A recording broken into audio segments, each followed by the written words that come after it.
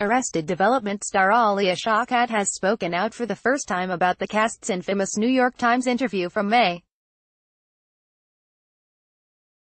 During the interview, the cast discussed Jessica Walter's claim that co-star Jeffrey Tambor verbally harassed her on set.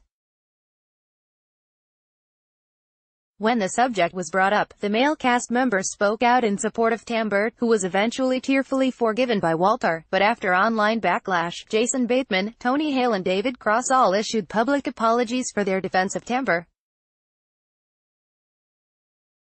Advertisement. Continue reading below now. Shawkat has spoken to broadly about her thoughts on the interview, revealing she wishes she had spoken up more at the time.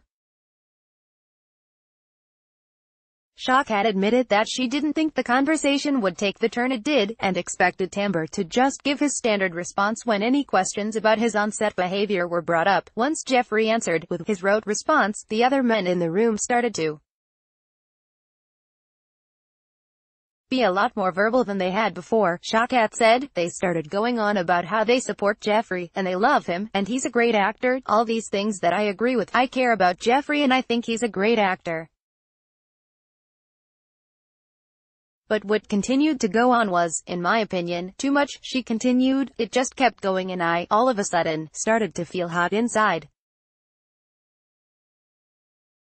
Because I was like, okay, if they say all this, then I now have to say, but this is a bigger issue." However, Shawkat added that she felt she was unable to get a word in over her male colleagues. Jessica Walter and Jeffrey Tambor. "I looked at Jessica and I could see how it was sitting with her, and it wasn't good," Shawkat continued. "She comes in and she tries to speak for a little while, and again they keep going." Shawkat was finally able to jump in after Bateman began explaining that inappropriate behavior can be part of an actor's process, with the actress responding by saying, "That doesn't mean it's acceptable." "I finally got a word in edgewise, and that's when Jessica got very emotional and started crying," Shawkat told broadly.